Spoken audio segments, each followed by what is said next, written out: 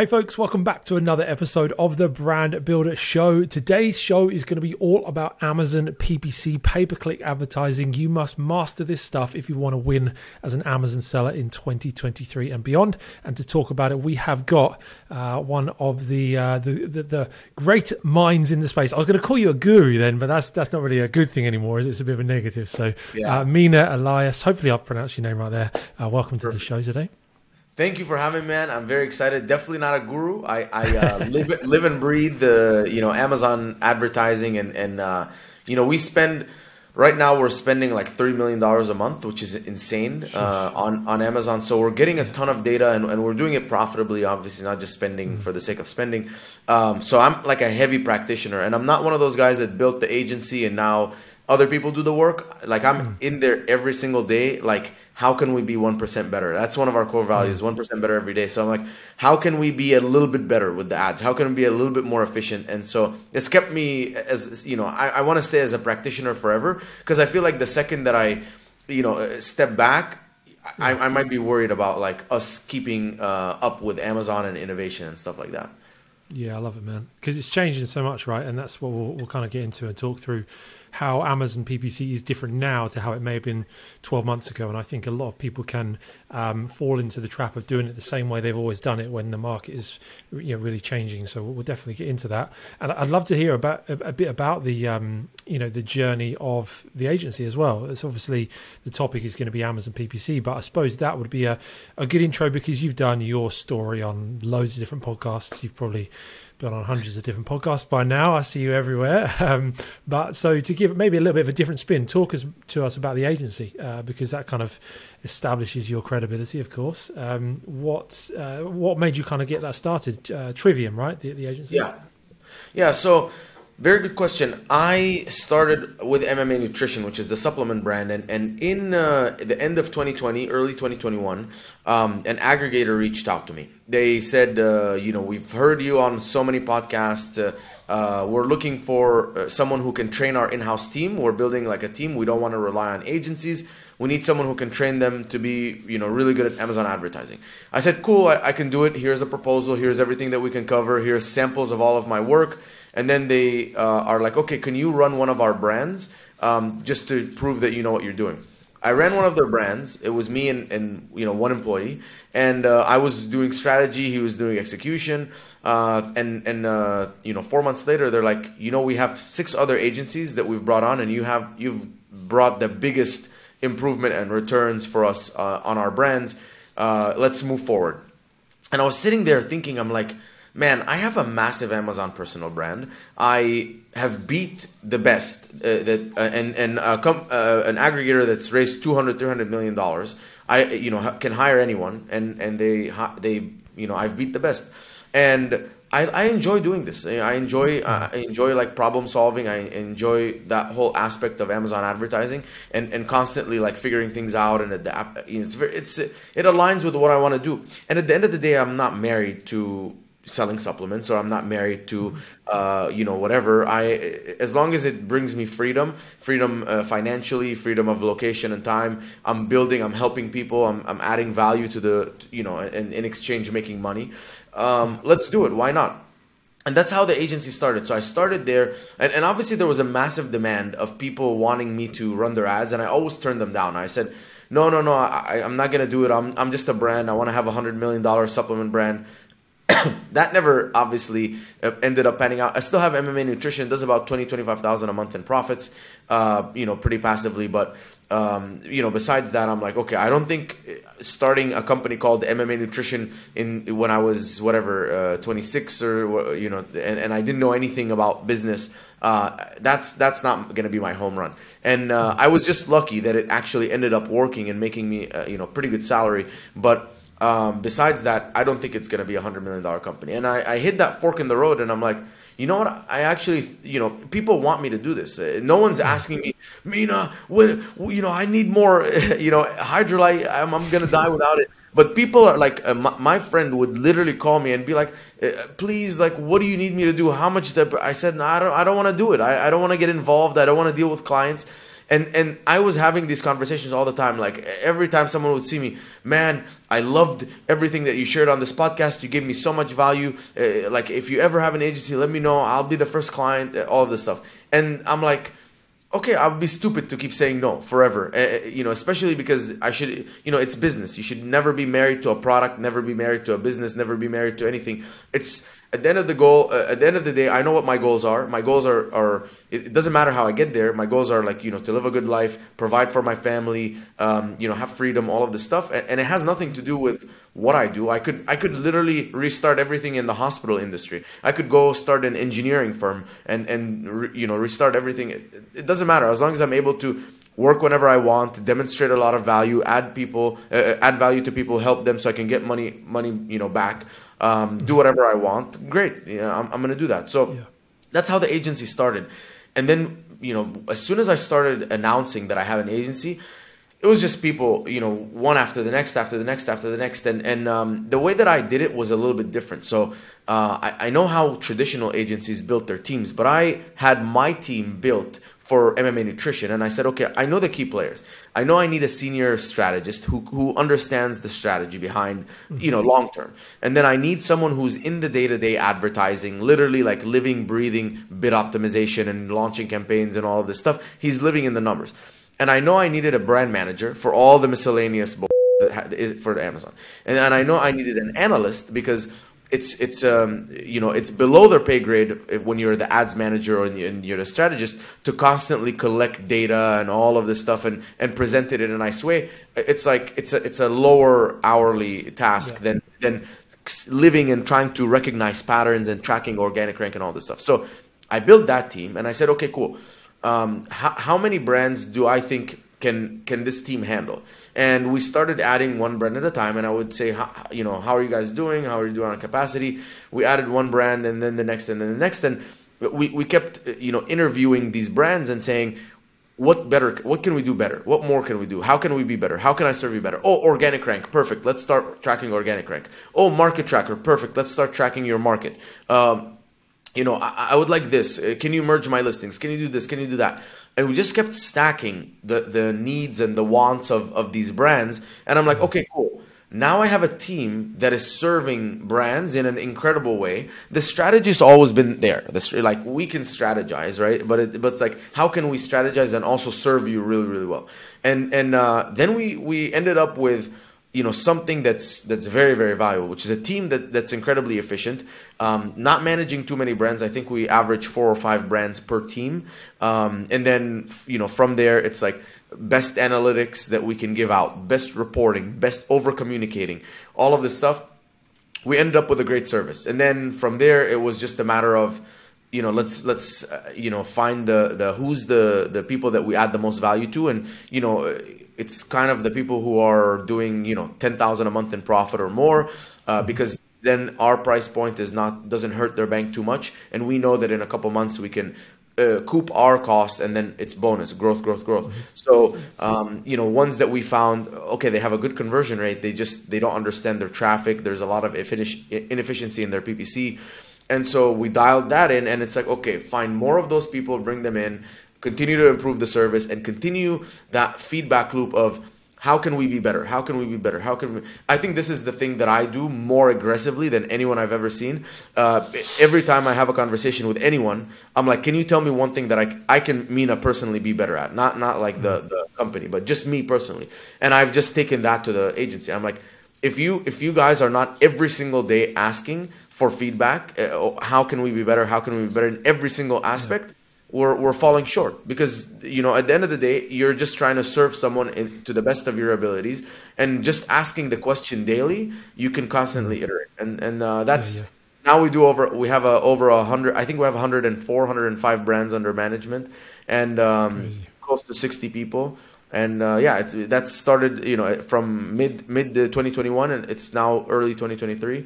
So it's been a fast growth, but, it's crazy. I had the personal brand to support it. I had the knowledge. It came down to a matter of making sure the quality doesn't go down as we grow. Because that's the number one thing that I'm worried about is, are we going to grow too fast and then things are going to start slipping through the cracks? And I don't want that to happen. Definitely, yeah. I mean, so much to unpack for me there. I think how you scale an agency without it, the quality of what you do is a whole nother. That's like a whole podcast episode in itself. But in terms of like breaking down the PPC side of things, I suppose my first question to you that first came up is when you're talking about how you outperformed agencies for the aggregator.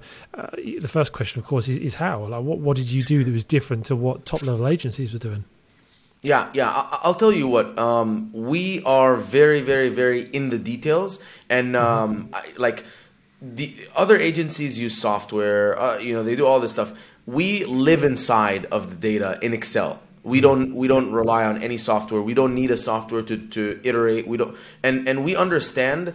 Everyone in the company has first principle thinking. I put this controversial post up on, and I want to ask you this question too. Can you prove that the PPC sales you see in Campaign Manager are accurate? Not attribution, delay, or any. Can you prove that it's accurate? How can you prove that number that you see, yesterday it says that you made $1,000 in sales, in PPC sales. Can you prove that number is accurate? I mean, I guess you can't, thinking about it. No, you can't. You just trust it. Exactly. So you can't. Now, guess who figured this out years ago? Facebook marketers. Facebook marketers would run an ad campaign on Facebook. Facebook would say that, this one got $1,000 in sales, this one got $1,000 in sales, and they go on the Shopify and they only got $1,500 in sales. And they're like, okay, so who's lying? You know what I mean? And they understood that there is an attribution issue, so they started doing things differently. They started saying, okay, this one is reporting, let's cut down and let's see what happens to our total Shopify sales. So they're like, okay, this one, this one's doing this one's doing this. Let's cut $100 from here, what happens? Okay, we went from 1,500 to 1,400. Let's cut this one. Went from 1,500 to 1,200. Okay. Let's bring that one up, and they started doing these things. And they're like, okay, and then there's obviously software like Triple Whale and all these other software that help you do that. But they figured that out. And then I'm like, I'm seeing all of these discrepancies in the patterns. And I'm like, okay, I have, these campaigns. I'm spending a little bit less money. It's weird how the PPC sales, like, if you look at the PPC sales, it looks like this, very scrambled. I lower this, they go down, up, down, I increase, they go down. It doesn't make any sense. Let's look at total sales. And so ignore PPC sales. You increase spend, sales go up. You decrease, sales go down. You're like, okay, cool. What's the explanation? There's something wrong in the middle. There's a lack of correct attribution. So the data must not be accurate. Okay. And because we know that the data is not accurate, now I went to my team, I said, everything that we do is iterative, and everything that we do has to tie back to three core numbers: your ad spend, your revenue, and your profit. Everything else doesn't matter. Your ecos, tacos, this, that. Obviously, conversion rate and click-through rate are all good indicators. But what's the true stuff? The true stuff is your PPC spend, you're getting charged, from your revenue. Your revenue is real revenue, and if you run the date range report, that ends up with like, okay, this is how much money is being transferred to your bank account, and then your profit is the only number that really matters because that's how much money you're going to keep in the bank. And so, people are like, I always get this question in like a client interview or like when we're having a sales call, they're like, what tacos do you shoot for? I'm like, what does that even mean? Like, what body fat percent, what weight? It's so like, are we talking about someone who's like really big or really small? And so they're like, what tacos do you shoot for? I'm like, I don't know. If I increase the tacos, maybe the profit goes up. If I decrease the tacos, maybe the profit goes down. So who cares about the tacos, right? They're like, yeah, actually, if you did lower the tacos and the profit went down, I wouldn't want that. So I'm like, so why do I care about tacos? I care about profit. That's the important one. And so once everyone understood that, I'm like, okay, now everything else that we do, yes, we do have some indicators, like what is a keyword that's spending money and not making sales, this keyword. But when you're going to add it as a negative, keep an eye out on total sales. And if you start adding a bunch of negatives and you notice the total sales drops, and those are all negatives, keywords that's spending money and not making sales, then something's up. Then maybe they're actually doing something, but we don't know. But because the total sales dropped, they shouldn't. If you have keywords that are spending money, not making sales, you negative them, you should spend less money and make the same sales. They weren't contributing. So now that the team understood that, that's how we started outperforming people. That was the first part, is we stopped looking at the wrong things and the in-between things, and we looked at the ends, like PPC spend I can control. Sessions, I don't know. Maybe sessions is accurate, maybe it's inaccurate. It's a good indication of things that are happening, but I'm not basing a lot of real decisions on it. If my PPC spend goes up and I notice my impressions are going up, okay, that's something that it's a total number of impressions. What's happening to my revenue? Is that going up? If that's going up, cool. If impressions are going up, revenue is not going up, I try and figure out what's happening. Am I increasing bids on things that are not actually driving sales, or what's going on there? So as long as I'm looking at those main numbers that are actually true, like when you boil everything down to the bottom, that's the true number. That's number one. Number two, our analytics really became much more advanced than other people's. We get people that are coming from other brands, other agencies all the time, right? And this is even when I was consulting, right? I was just helping people. They pay me an hourly, and I would talk to them. And then they're like, here, this is what this agency sent me. And they would send them like sponsored product cost, sponsored display, sponsored brand, ACOS, TACOS, PPC sales, total sales. And I'm like, this data, number one, being one summary does not help, because if I don't know what the trend is, how can I make a decision? Is this getting better or getting worse, right? So you just sending me that, or you sending me like a month over month without any sort of like let me show you some trends, that doesn't help me. That's number one. Number two, there's so many metrics in the middle that are missing. So we weren't looking at sessions, which is the number of people coming into the listing. We weren't looking at the cost of traffic, which is the cost per session. As I increase my ad spend, I'm getting more people into the listing. What's the cost of every single person coming in? Conversion rate and click-through rate were often left out. Cost per click was highlighted. I'm like, who cares what the cost of the click is? You care about making money. The cost of the click is one in a million things that affect how much money you're making, right? Because the cost per click can be super high. If your conversion rate is high, who cares? If your conversion rate is 55%, spend $3 a click. And every 2 clicks, you're making money. It's a printing machine, a money printing machine. But if your cost per click is $1.50 and your conversion rate's 3%, good luck. You're going to need $30 to make a sale. No one was talking about the cost of acquisition, blended cost of acquisition. How is that changing? And then another thing that I realized I was doing that maybe others weren't, is people were optimizing and launching. They were doing all these different things. And after a while, I started, when I was trying to do a lot of like pattern recognition, the spend would go from like 4,000 to 4,500 a week.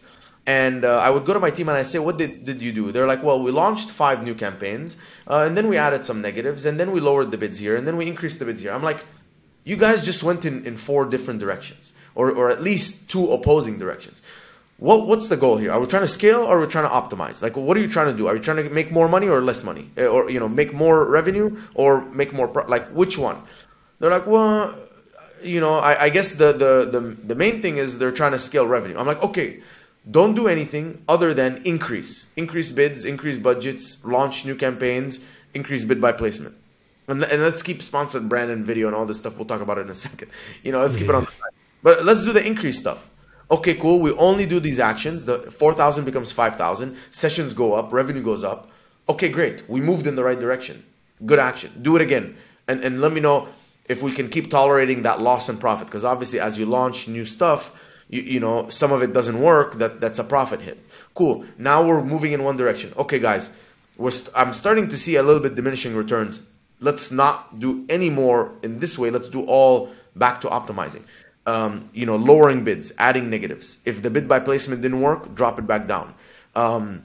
If you see some keywords with high sponsored rank, high organic rank, try cutting down the sponsored rank a little bit. See if organic rank gets affected. If it doesn't, great. Maybe we saved some money. Maybe it shows up in the top of page 1 and the bottom of page 1, and it's different people that are seeing the 2 listings instead of the same people, that could be clicking on the sponsored, even though they could have clicked on the organic. And then we do those actions. We notice spend goes down, sessions go down, sales go down a little bit less, and then profits go up. And I'm like, okay, cool. I just figured something out. If we're going to, take action to scale or optimize, keep everything in the same direction. Now, per product. Obviously, you can have one product that's in a launch phase, you're blowing it up. Another one that's very mature and you're trying to optimize. Each product is its own individual person, own individual identity. Treat it however you would treat it, but each one should have a very clear goal, what the next few weeks look like, instead of just scale optimize, all at the same time. And, that's kind of at least just on the performance side. The communication, all this stuff is a whole separate thing. But, that's kind of how we started outperforming people, is we started living in the details. We started having this first principle thinking of questioning everything and saying, is this true? Is this not true? Can you prove it? Can you prove it to me? And then anyone that you ask, can you prove that these PPC sales are accurate? I have this whole thing going on LinkedIn. No one can actually prove it. And I know I'm right, because I'm like, there is no proof. There is no proof. There is no...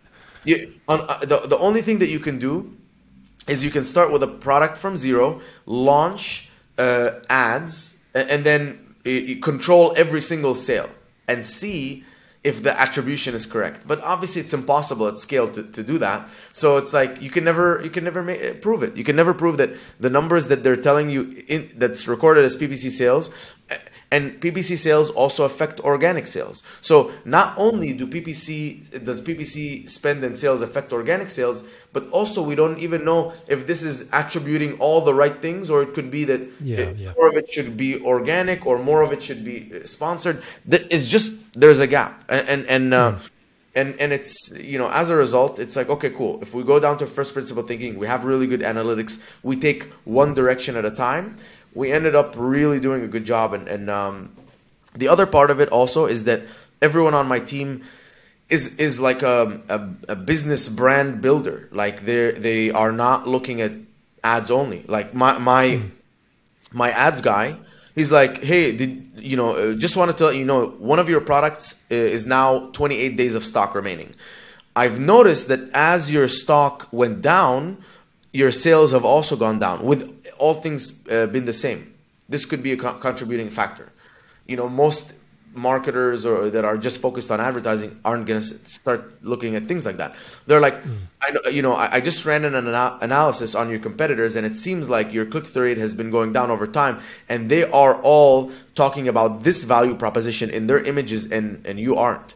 This could be something. So now they have like this entire holistic approach to, it's a funnel. Okay, we're launching campaigns, we're getting more impressions, more people seeing us at the top. A certain number of those people convert into clicks and sessions, and that's your click-through rate. So what are the factors that affect the click-through rate? Your main image, your price, your star rating and your reviews, your title, badges, coupons, lightning deals, and if you're a Prime FBA, Prime FBA or FBM, the speed of your shipping.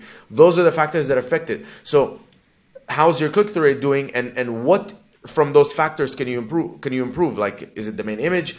Did everyone's prices slowly go down and you weren't paying attention? That's why we do market tracker, because we want to know what's everyone else doing.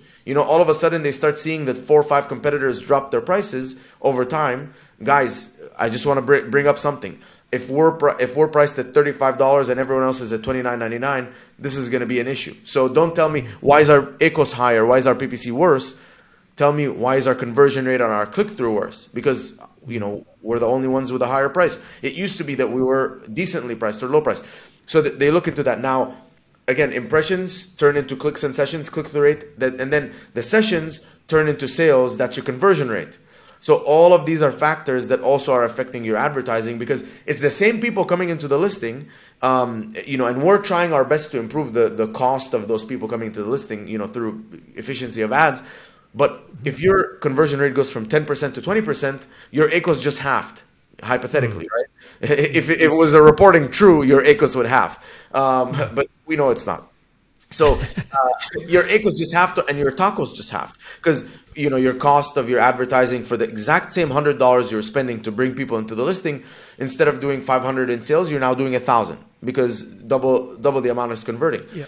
So they understand that, they break it down and they understand all the deficiencies, and they're also looking at that metric when it's like, hey, what's going on, guys? Why is our ROAS going down, total ROAS, or why is our profits going down? Well, it seems like our cost of traffic is the same. It was 85 cents. It's now 86 cents. Not a big change, but your conversion rate went from 18% to 12%. What happened? Here's a competitive analysis. Can you figure out why the competitors, why is this happening? Did the competitors change? Did something happen? Or thanks to Market Tracker, are we still gaining market share? But the seasonality is a little bit down. Everyone's experiencing this, except a few of maybe the big branded ones that are doing also external marketing, like for example, like Yankee Candle or Liquid IV or Ultima or whatever. Those big brands that are less resistant to seasonality because of their holistic, like omni-channel presence. And I mean, that's kind of that's the difference. Yeah. That's the difference between good PPC and really good PPC. Yeah. And I think you allude to a change in the market, and I don't want to, obviously answer it for you, but what you're talking about here are things that the Amazon seller of 2-3 years ago didn't even consider. You run your auto campaign, you harvest your keywords and put them in a manual campaign, and that was kind of it. But, this is marketing, right? You're talking about it from actually building a brand, building a business. Most Amazon sellers don't even know what customer acquisition costs are. Like, what does that even mean, right? But these terms you're using, this is like the new way an Amazon seller has to think, right? The world of Amazon PPC is changing. Speak more to that. Like over the last 12 months, how have things changed in the industry? How do sellers need to be flexible and prepare for the next 12, 24, 36 months? Yeah, very good question. I've been blessed that I invested $60,000 in trying to make my brand work off of Amazon. I hired this incredible guy, Clifton. His name's Clifton, incredible marketer. And he's the one that opened my eyes to the fact that he's like, listen, man, like here's the different things, right? We need to launch different videos on Facebook. We have the creative, we have the headline, we have the call to action. Those are all factors. Once the people come into the listing, we have the landing pages. I'm going to split test different landing pages. And then it got me thinking, I'm like, dude, like that's how it works. It works is who's the audience that's seeing you? What are they seeing? How are they, clicking? Are they enticed or not? And then once they're in there, he would move the reviews up, move them down, do all these different things. And then we would split test which is the best landing page. And so that's what opened my eyes. And then I realized if you are now on Amazon and you're trying to dominate and win, it's no longer PPC and then you have a listing. It's continuous improvement on both.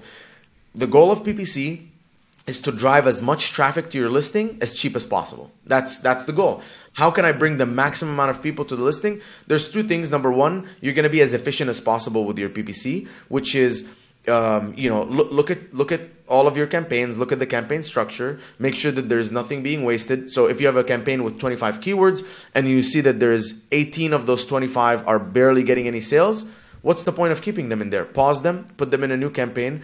One campaign, one ad group to keep the budget flowing smoothly. A maximum of 5 keywords is what I found works better. Your budget has to be at least $100 a day. You can start with a lower bid so you don't spend the full 100 and work your way up. But if I see, $25, $30 budget a day, you're being, throttled. Amazon's saying, okay, you have $30, dollar cost per click. You can get clicked on 30 times. So I'm gonna show you only 1,000 times, and because I don't want you to waste your entire budget so quickly. As you grow your budget and you keep your bid low, you're showing up to the maximum available people, but at a certain position. It's maybe a lower position. And as you work your way up, you're gathering the data. You're saying, okay, at this position, I'm doing well.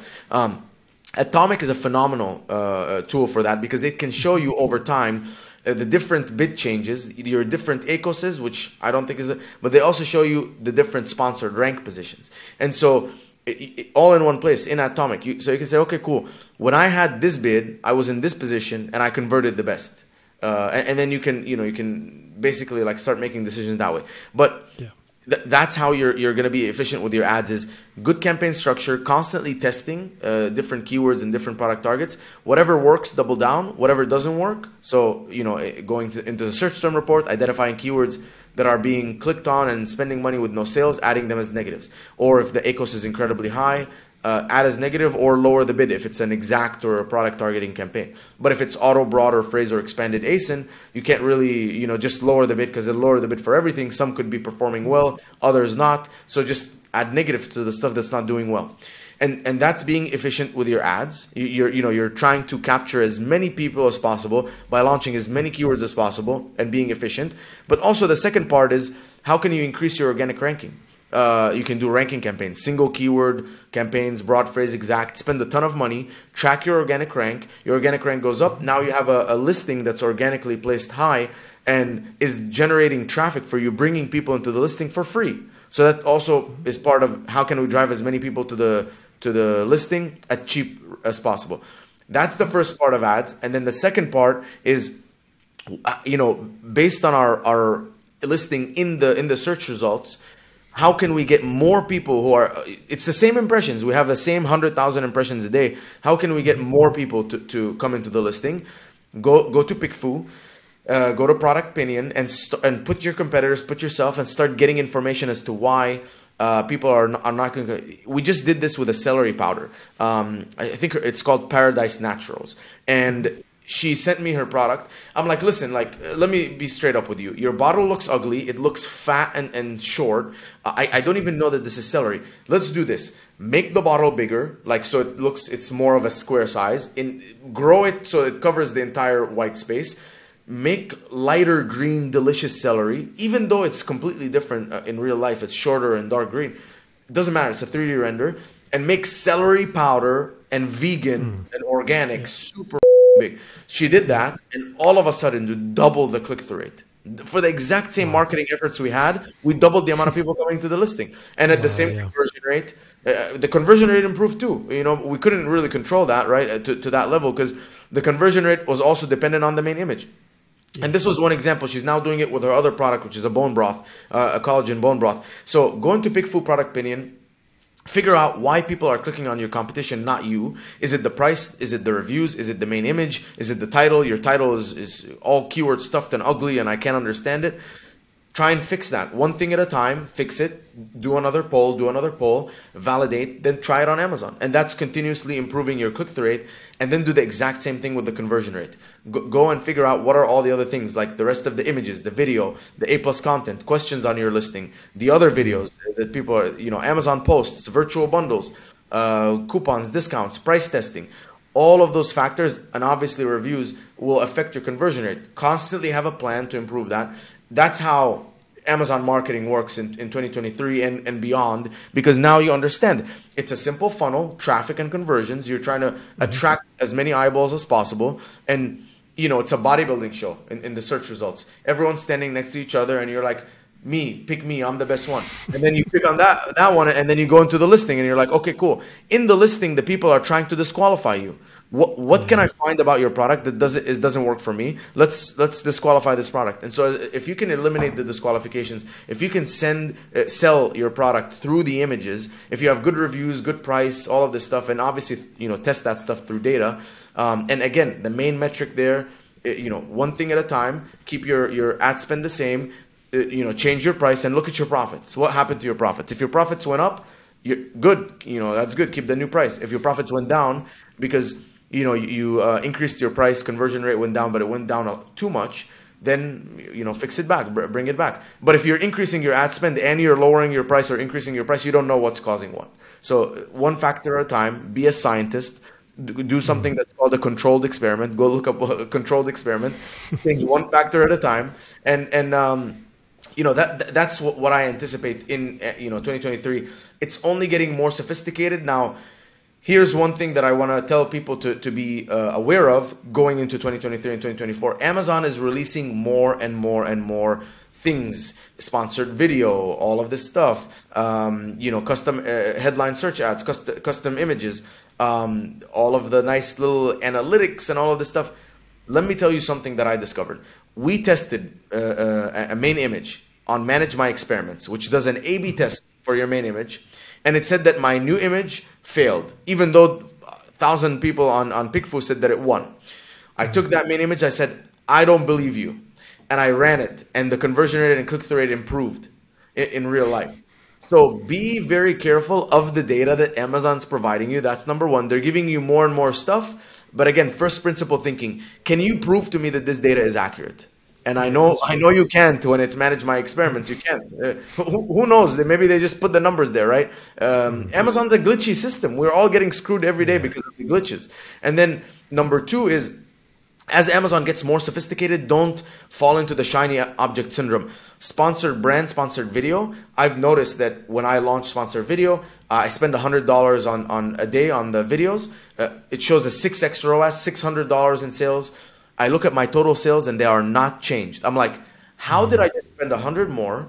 And video says that it makes 600 more, but I look at my total sales and they're unaffected. And day after day after day, I'm like, something's not adding up. I killed the video. Again, I just saved $100 a day in ad spend with no affecting at all the total sales. And I realized, and this is something that me and Elizabeth Green are going to have a conversation about on a podcast, which is, like the video, we all of these tools were given by Amazon. You launch them does not mean that they're always worth it. Now, when do I use sponsored video, sponsored brand, all of this stuff? When you're protecting your brand name, use everything, but otherwise, if you're going to launch a video on a keyword, launch the video, look at the increase in ad spend and look at the total sales increase. If you spent $100 more, on ad spend and after launching the video and keeping everything the same, your total sales went up by $400, that's a 4x ROAS. That's good. If it went up by $100, that's a 1x ROAS. Probably not that good. And then, people say, well, video for brand awareness, all this stuff, that's cool. If you're a brand awareness person, but 99% of my brands that we manage, they can't afford brand awareness. They need, return on ad spend. Yeah. It's crazy the amount of new placements that Amazon's bringing in, but it doesn't seem to be getting any cheaper. The costs still go up even with all these new placements. So it's interesting, that you say about the level of reporting and the accuracy of it. When you talk about videos, obviously brand defensive videos on your own sort of branded terms. Outside of that, I know you're saying people should test it themselves, but in your experience, sponsored brand video, is that something that you tend to avoid now, or? No, we use sponsored brand video where our sponsored product ads and our organic ranking is low. We'll test putting a video there, and it could have better results. So that's where we still use sponsored video, but and there's a lot of other brands where we've launched video and it works very effectively because maybe that like product market, when they see the video, they immediately bite, but. You're only going to figure that out when you keep everything the same, launch the video, look at the total sales and see what happens. Yeah. You talked about placements there when you're low down. Is it placement still as important as it was getting to the top of page one for conversion rate? Obviously click-through rates can be much higher, but does it impact conversion rate in the way that it used to? Every single keyword and every single product is different. So, there's no one rule that applies, and that's why it's iteration. So if you have a campaign and you go look at the placement report and it says that your ROAS is a lot more on the top of the search, you can increase the bid for top of search, bid by placement, and try and show up more there, and then look at the results. And if the results end up in that you have more total sales because your click-through rate is better at the top of the search and your ROAS is better, that's cool, keep it. But like we've seen keywords that do amazing in the top of search. We've seen keywords that do bad in the top of the search. So take it on a keyword by keyword basis. And I think you can't do keyword. You have to do campaign. So I guess take it on a campaign by campaign basis. Yeah, test everything. We talked a little bit about campaign structure. You said 5 keywords per campaign is what you're kind of working on at the moment. There are some that are big proponents of single keyword campaigns. I tried moving everything over to single keyword campaigns recently, and honestly, it was so much work. I went back to a more simplified structure. Is it product launches you would use single keyword campaigns, just keyword ranking campaigns, single keywords? Is there any other sort of structure insight you can give? No, main keywords. I would do single keyword campaign. Ranking campaigns, like when I'm trying to rank a keyword organically, I would do that. Other than that, it's okay. You know, if you have like your top main revenue, like top main like search volume keywords in single keyword campaigns, I think that's fine. I think the other ones you're okay doing multiple keywords per campaign, but really, again, I don't have like something definitive. All I know is that when I put too many keywords in a campaign, I know that I'm seeing some of those keywords generate a lot of sales and the other ones are not. And so that's my indication that I have too many keywords in that campaign. I need to move them. But like, what's the exact science behind it? I have no idea. Yeah. For product launches and keyword ranking campaigns, I don't know if it was just with other stuff you were saying, but you mentioned about exact, broad, phrase, match types. Are you using them all at the same time for keyword ranking campaigns? Yes, I use all match types all the time because they will generate different results. And so you can have if a keyword does well in an auto campaign, for example, I find a search term like electrolyte powder in the auto campaign does well. I'll launch it for broad, phrase, and exact, all three, because I have no idea which one is going to actually do well. The exact one could do horrible. The phrase could do amazing. The broad could do okay. And remember that the phrase and the broad are bundles of keywords. So I could launch all three. Exact does bad. Phrase, there's 4 keywords that are doing amazing, 5 doing bad. Broad, 10 keywords that are doing amazing, 3 doing okay, 5 doing bad. If I add negatives to all the bad ones, now the broad and the phrase are generating really good, sales, and the exact is not doing well. You know what I mean? So I just launch in all different ad types, and I wait match types, and I wait until I get the data, and it's a search term by search term basis that I evaluate each search term. If it's doing well, keep it. If it's not doing well, add it as a negative, and then eventually you end up with a clean broad keyword that has all keywords doing well and the other ones not doing well. And that's all in the same campaign? No, one campaign for broad, one for phrase, one for exact. Okay. Never mix match types. Okay. And that's for like just for keyword ranking campaigns, or that's just generally? Generally. This is generally. Keyword ranking campaigns is just so because of search find buy, we know that your rank improves the more conversions you make on that keyword.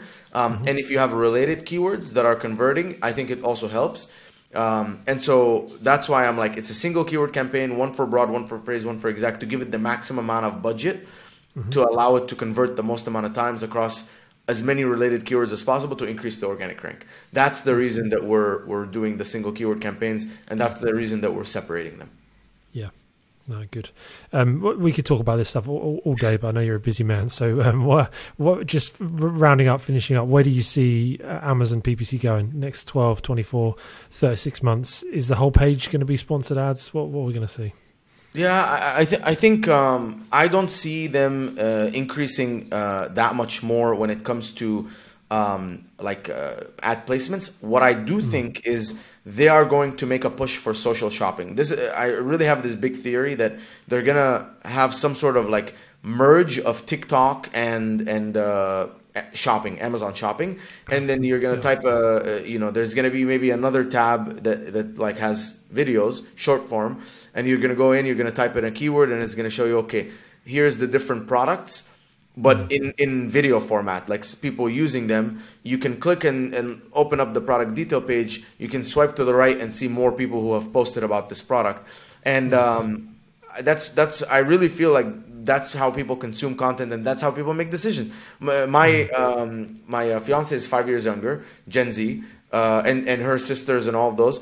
All of them are making decisions like through TikTok and Reels. And I'm like, how are you guys making decisions like that? It's like stupid.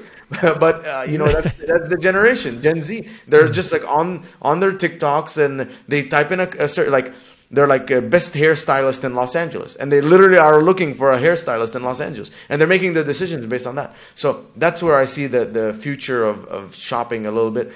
With PPC specifically, I don't see that many changes besides giving us a little bit more control. I think Amazon wants to put all PPC software essentially out of business. Really? Yeah. I mean, they're giving us more and more control. And the only thing that the softwares are going to be good for is if you believe that they actually have like AI and they make decisions and all of this stuff. But if you really understand the software, or if you really understand Amazon advertising, and you just want to have control and be able to do things at scale, like look at Facebook, man. You don't need a software, an AI software for Facebook. No Facebook marketer uses AI. So if you're wondering where is Amazon heading, it's heading towards Facebook and Google's level of sophistication inside of the campaign manager, and there's going to be no longer use for software. They have budget rules. You can probably start creating negative rules and bidding rules and all of these things over time. So that's what I see coming up in the future, and less need for software. Feisty prediction. I like it.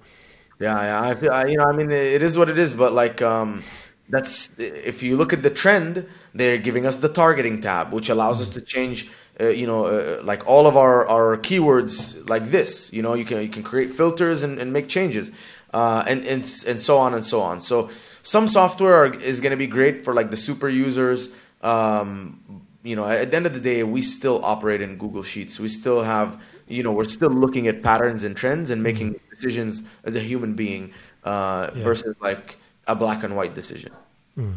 Hats off to you, man. Those bulk files are they're a pain. They can once you get used to them, I'm sure they're easy. Yeah, they're very, very breeze good. through, but yeah. Good stuff, man. Well, where can people find out more about you, about the agency, if they want to find out more? Yeah, my name is Mina Elias, Mina space Elias. LinkedIn, that's where you can message me pretty easily. Instagram at the Mina Elias. You can also ask me any question there. The website is called triviumco.com, triviumco.com. If you go there, we do a full audit and consultation. So basically, you can fill out the form, and we'll go through every single part of your Amazon advertising campaign, audit it, see what's wrong, how it can be improved, and then tell you exactly what to do to improve it. So you don't even need to hire us. You can do it all yourself. But if you're a CEO and you don't want to spend your days doing PPC, that's when you should probably hire us. Very cool. Did you pronounce your name like that just to make me feel better, or did I actually get it right at the start of the episode? No. You got it perfect, man. Mina Elias. That's it. Yes. It was good. It was good. Yeah. So good.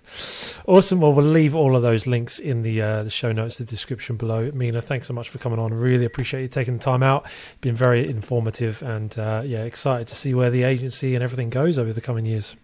My pleasure, man. Love it. Thank you for having me, Ben. Good stuff. My pleasure. Good stuff. Well, thanks, guys, for listening. Hope you got lots out of that episode. Connect with Mina, check out Trivium Co, and get them to run your ads. There's no doubt they will do a great job, and we will see you in the next episode real soon.